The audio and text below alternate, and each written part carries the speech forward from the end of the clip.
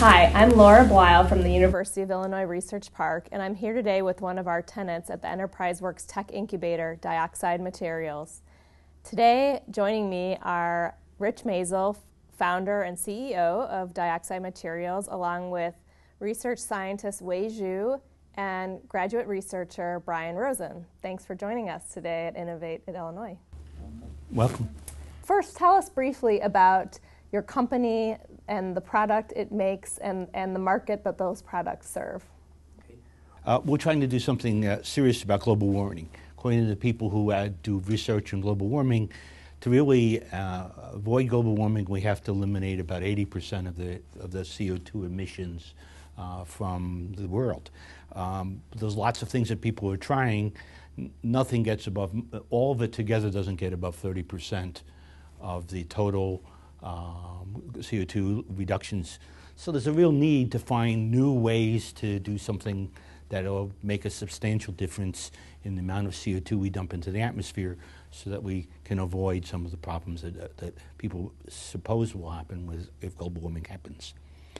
Now, we're developing products to make a real dent in global warming. You have a car, you burn gasoline in your car, it produces carbon dioxide in your tailpipe, CO2 builds up in the atmosphere, and that's one of the larger, that kind of thing is one of the larger causes of global warming from the US. We're trying to find a way to not dump the CO2 in the atmosphere, that is, take the CO2, collect it again, and turn it back to gasoline so we don't build up CO2 in the atmosphere. Similarly, if you're at home, you have heat and air conditioning and lights and all those things.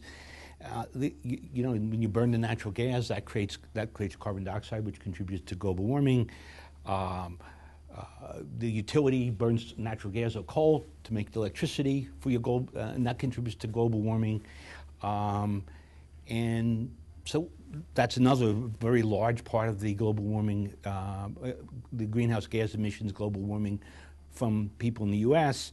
And so we're trying to find ways to use less electricity and natural gas so the utility doesn't have to burn as much coal, and then you don't have, the U.S. will have a smaller contribution to global warming. And of course, save you money if we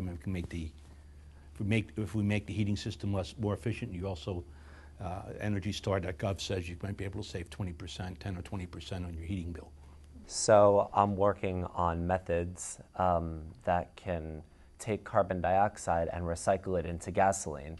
Now, people have been working on this for the last 15, 20 years, but the problem is carbon dioxide recycling is a very high energy process. And what I'm doing is I'm working on methods in order to use low energy processes in order to take the carbon dioxide and make gasoline from that. What I'm working with is a new catalytic material called an ionic liquid. And an ionic liquid is a catalyst. Catalysts are materials that are used to make chemical reactions go faster than they would otherwise. An example of which is the catalytic converter in your car that will take carbon monoxide and it'll convert it to carbon dioxide before it gets emitted from the tailpipe. So what I'm doing is I'm using this catalytic material and I am using it to convert carbon dioxide to gasoline in conjunction with metals or metallic catalytic materials that are used in other processes on very large scales today. We're also using the same basic technology to lower people's heating bills.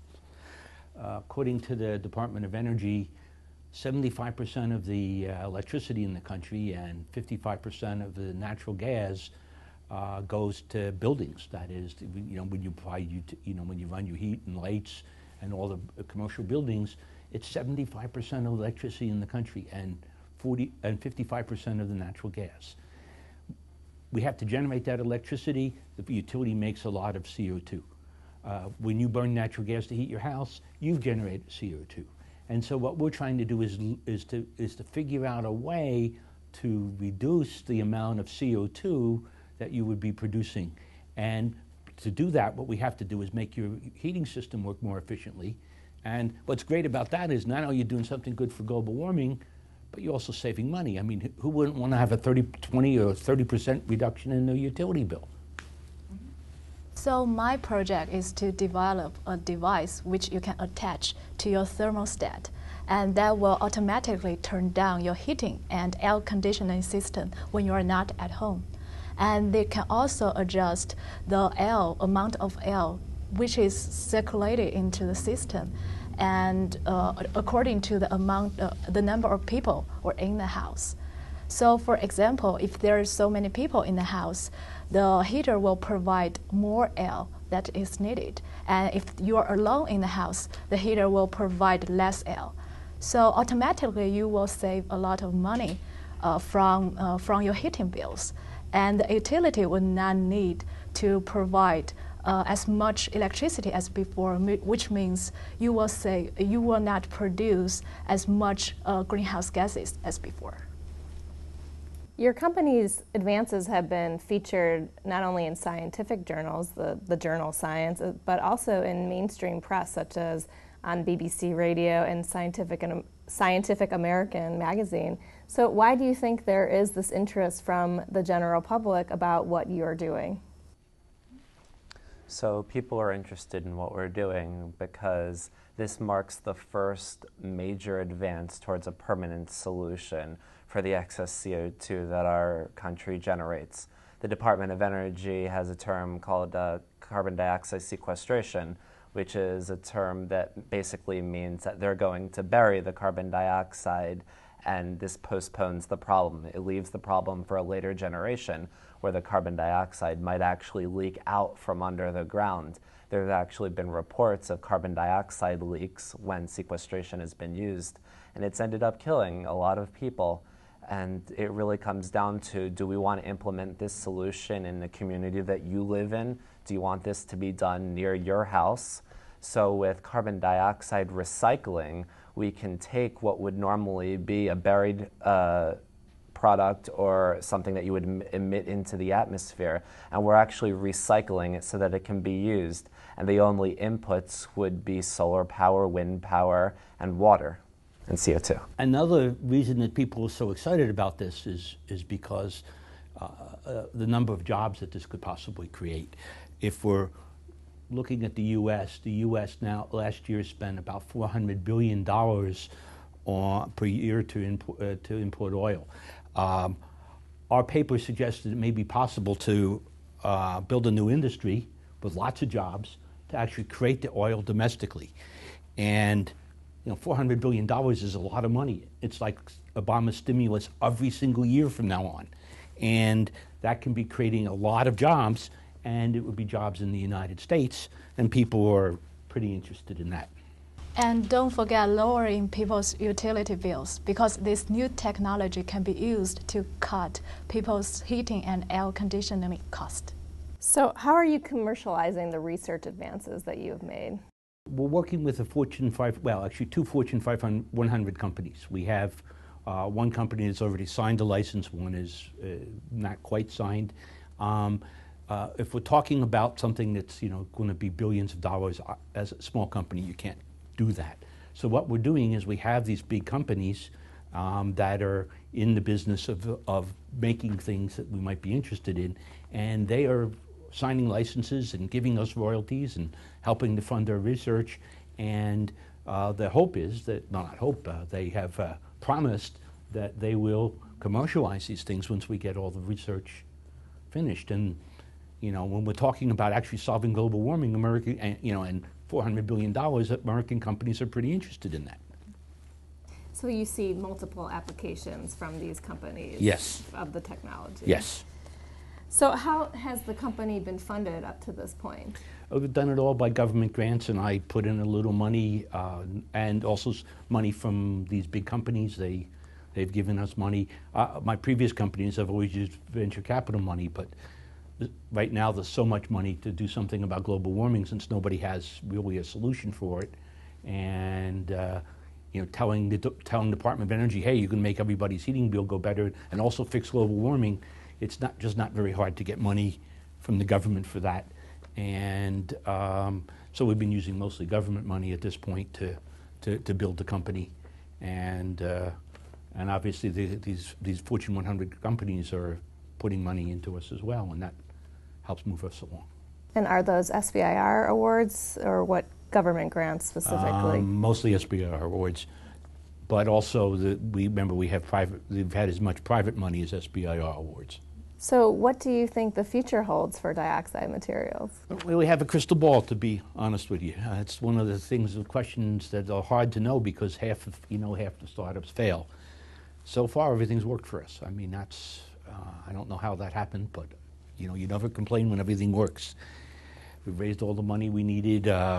Things are going now. We have potential to build into a pretty big business. If we're starting to the government wants to make 16 billion gallons a year of renewable, $32 billion a year, $16 billion a year for things other than fuel ethanol.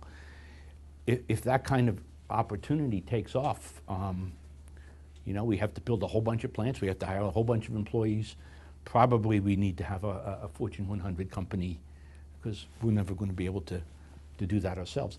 But I'm fine with that. I mean, I'm not going to want to be, and when this is more than, if this is a 500 people company or a 2,000 people company, I don't want to be the manager of that company.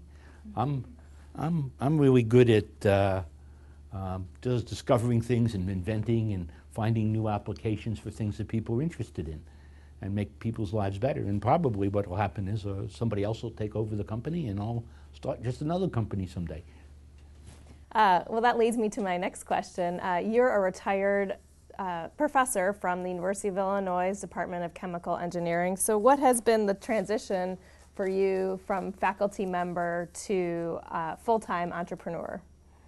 It's been hardly anything. When I was a faculty member, I had 20-some graduate students and postdocs, had to raise a couple $1 million a year to keep them all going.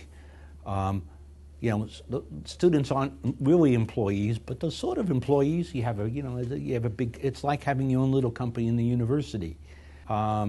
It's actually cheaper to do things as a entrepreneur than it is to do it in the university. So how has your presence at the University of Illinois Research Park Incubator and perhaps other resources through the university helped influence the growth and evolution of dioxide materials?